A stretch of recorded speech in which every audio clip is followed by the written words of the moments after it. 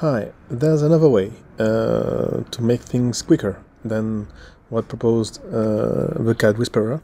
So I'm going to show you another way to do it, but a little bit quicker.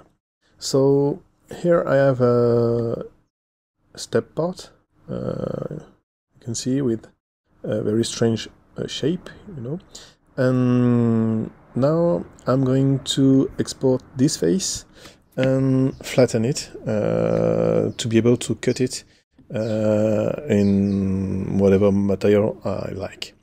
So the trick is to go to Surface, and once you're on Surface, you go to Create, and you're going to create an offset. So you choose only, I don't know, 1 millimeter, it's enough. And you see now you have the shape of the piece you want to cut. So I'm going to hide the part here, just here, and keep the shape. So now I have the shape, just only the shape, you see. And now I'm going to export this and use Meshmixer as the same method that showed the Cat Whisperer. So I'm going to save it as a mesh.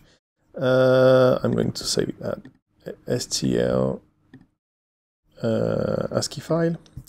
So I save it anywhere.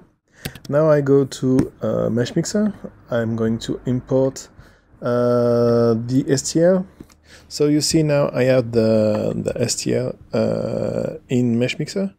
You can find the shape, and you see there is no thickness. It doesn't matter. Now when you have this, you just need to go to Edit, Unwrap, accept this, and you see I have now the unwrapped shape. So I'm going to hide this object, and here I have now the shape of the flattened shape of my part. I can change the position of it so I can see it a little bit more clearly. And now that you have the shape, it's very, very easy, because you can export this as an SVG file. So then you go to File, Export SVG, and it will export the shape in the SVG file type. So I'm going to show body one. And now you have the SVG file.